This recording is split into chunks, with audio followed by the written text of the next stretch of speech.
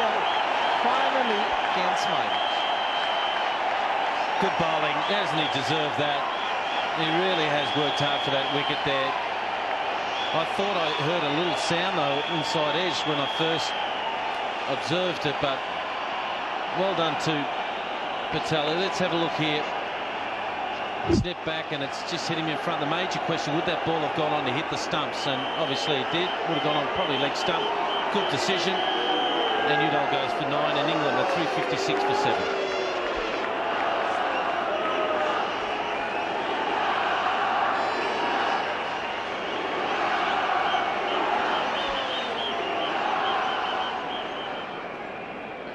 Matthew Hogarth, the new man in, can offer resistance. Sound in defence. His average will not suggest a great deal.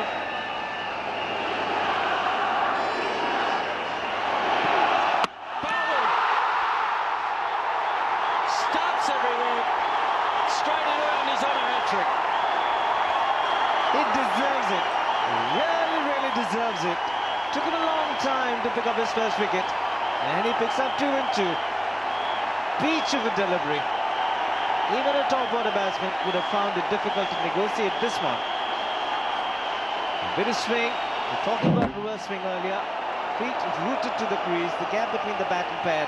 Isn't he a happy man? Wasn't a happy man until 10 minutes ago. But India now are right back into this match. Good comeback by the Indian bowlers. Hogarth gone for a first ball duck. It's 356 for 8.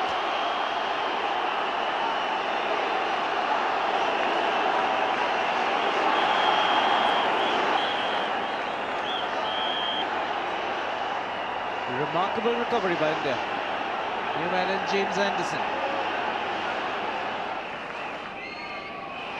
He'll be looking to get this on target. He's got a short leg, a short mid-wicket, 2 slips and a gully. 5 catches for his hat-trick ball. Here he is, Munaf Patel on a hat-trick.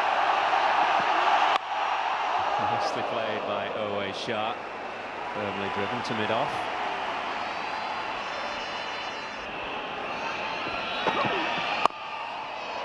Played mid-off is deep, but it'll beat mid-off, I think. Terrific piece of timing from Owe Shah. And just a couple of words between Munaf Patel and Shah, not for the first time today. We've seen Sri Srisanth having a word or two with Owe Shah as well. That was a beautiful shot. 2 men on the fence. And, still couldn't do anything about that. The role of a bit of exchange of words. It's healthy at times. Smiling faces.